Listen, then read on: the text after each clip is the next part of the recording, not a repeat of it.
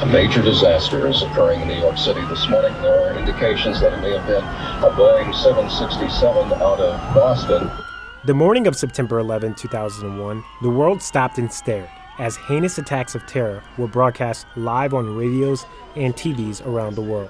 I look at the TV in the corner of my office and I see the North Tower smoking. So right away, my thoughts were with my little brother. Retired Lieutenant Colonel Don Arias immediately phoned his brother Adam, who worked in the South Tower. He's like, dude, you're not going to believe what I'm seeing here. I just saw somebody jump from the North Tower. There's people jumping. So he says, listen, man, I got to go.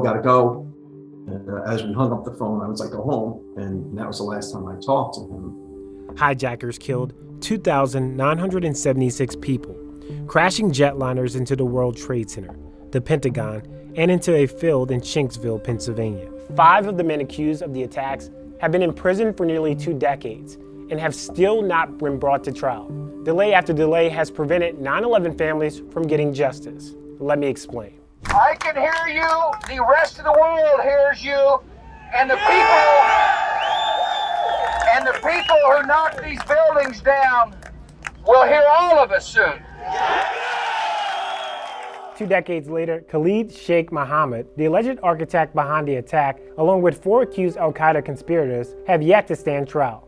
They are charged with conspiracy, attacking civilians, intentionally causing seriously bodily injury, murder in violation of the law of war, hijacking or hazarding a vessel or aircraft, and terrorism. The 5 were captured between 2002 and 2003. For several years, the CIA held the men at secret black sites, where some were tortured for information. I think the United States should have trusted in its legal system after 9/11, and it didn't. Meet Andy Worthington, a journalist, co-founder of the Close Guantanamo campaign, and a critic of the government's actions. It engaged in a war on terror where it tore up all the rules, domestic and international rules, laws, and treaties regarding the treatment of prisoners. The torture led to multiple political and legal fights. Over the next 6 years, the Supreme Court would rule against Bush's use of military commissions, which violated international rules of war.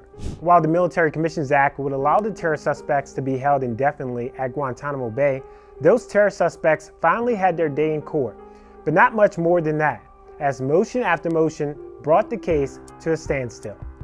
Various changes in personnel also delayed the trial. Judges retired or recused themselves due to conflicts of interest. Lawyers stepped down due to health concerns, and new presidents took office. 2 days after President Barack Obama took office, he signed an executive order to close down Guantanamo Bay and released the so-called torture memos. He also rescinded harsh interrogation techniques that took place under the Bush administration. A few months later, Obama temporarily suspended military commissions, which delayed the trial even longer. If military tribunals are good enough for our soldiers, sailors, airmen, Marines, they're good enough for Khalid Sheikh Mohammed and people like him. Instead, Attorney General Eric Holder announced the DOJ would try the men accused in the 9/11 plot in federal court. In a statement, Holder said, quote, "Unfortunately, members of Congress have intervened and imposed restrictions blocking the administration from bringing any Guantanamo detainees to trial in the United States, which brought the case back to military court." And what's been happening since then, as Obama has given way to Trump, and now we've got President Biden, is that the hearings at Guantanamo have just gone round and round like a kind of Groundhog Day. The pandemic also slowed down the judicial process. For nearly 2 years, it prevented prosecutors and defense attorneys from gaining access to the remote facility. Pre-trial hearings once again resumed the week leading up to the 20-year anniversary of the attacks. It's like being emotionally waterboarded every time there is a hearing. You know, we've been emotionally waterboarded for 20 years. The trial is scheduled for 2022 in a military court.